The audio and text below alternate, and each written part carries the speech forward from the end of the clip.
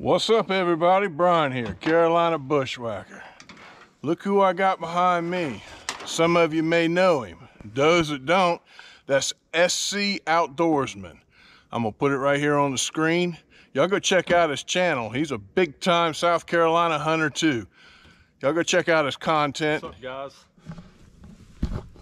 What's up, guys? That's Trent. Y'all go check him out. He's got some great content and a really good channel. All right, I'm gonna add this in there. Check this out. Check out Trent. He's climbing this tree. One stick. Look at there. There's nothing right there. Check him out. And you guys are interested in getting into saddle hunting, check this guy out. And he's gonna take his little platform, one stick all in one, and bring it up to him. Look at him. He's already 12 feet off the ground. All right. Well, he's getting ready to secure his tether. Yep, here he goes. Watch this guy. Look at there.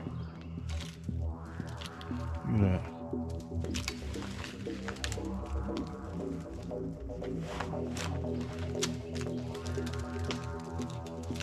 You would think he was into the arbor tree service business. Look at him. And he's a few years younger than me. I don't know if I can do that. I ain't too much younger than you. A couple years. I got a little more belly.